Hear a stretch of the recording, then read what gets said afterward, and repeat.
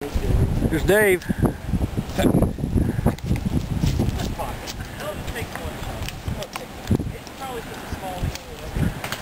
Gearing up. Your shovel, I'll carry it. Hey Ryan, I thought you were wanting a wetsuit. I got one. Okay. Oh, man. Clear what whole pipe? Get in the cave.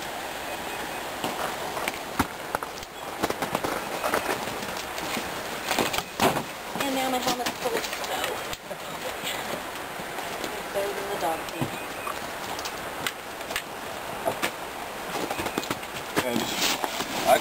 Well, whatever. I should say that you would have been better to just push them down first. But I'll push it ahead of me is what I'll do. I can get it, Dave.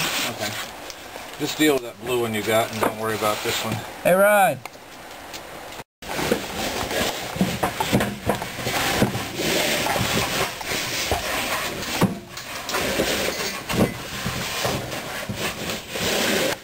Oh, let's see. That is cool.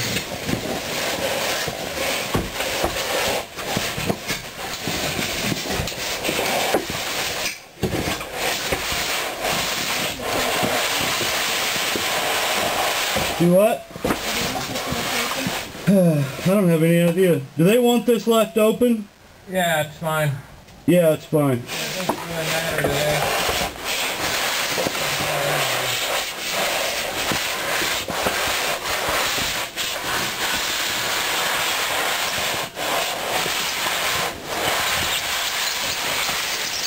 Me leaving. Damn, it sounds like rocks. And I was like, no, it's good. That's just Well, right. there's another way out. It's just a little bit of a... The dig. Right. Well, and then there's no car at the other end of it. That's the problem. No cell phone.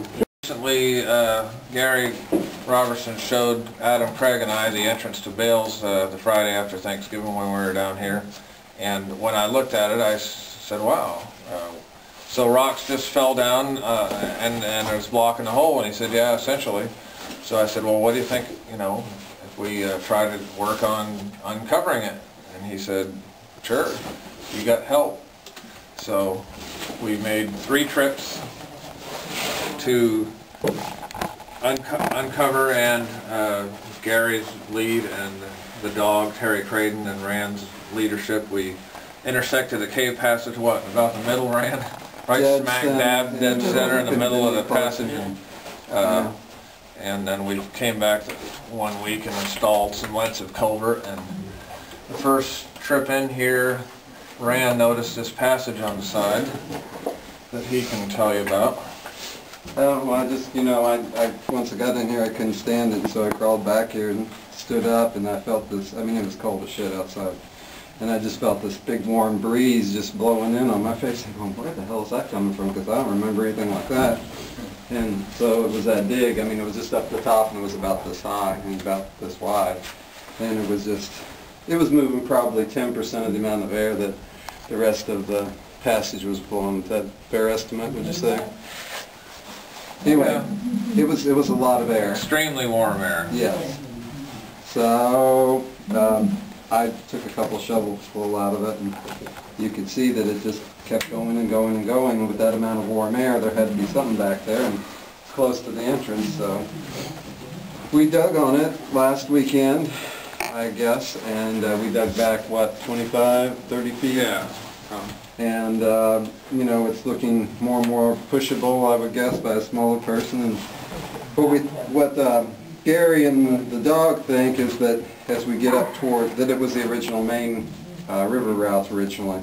And then when you look at the size of it, and if somebody shined their light up there, you can see that there's a solid piece of rock wall here on the right, but you can't find anything on the left here. You know, so the stream probably flowed this way originally, and then when it backed up or silted or cut through, whatever it did, or cut down, then it started using this lower flood route here, just like you're seeing in the floor where it's cutting through now and heading towards a lower level as the water cuts down. So, so anyway, we think that this could possibly lead back towards right around where the gumbo is that we're heading back towards. That dog and Gary seem to think there's a small that we should look for a small silted up passage on the right around where we can stand up right past the gumbo, and or right at the gumbo, and that you know, we may see the other end of this entrance potentially.